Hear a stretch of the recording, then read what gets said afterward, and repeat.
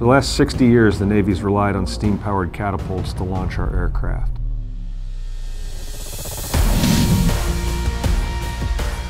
The Electromagnetic Aircraft Launch System, EMALS, has been installed and tested on the first 2 catapults on board Gerald R. Ford.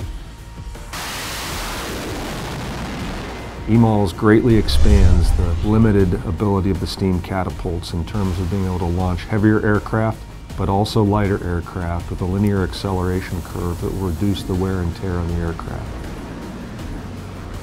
EMALS is built much differently than the steam system, so it's designed and built with maintenance in mind, so the maintenance requirements of this are reduced. EMALS will revolutionize the way that we launch the aircraft today and into the future for this new class of aircraft carrier.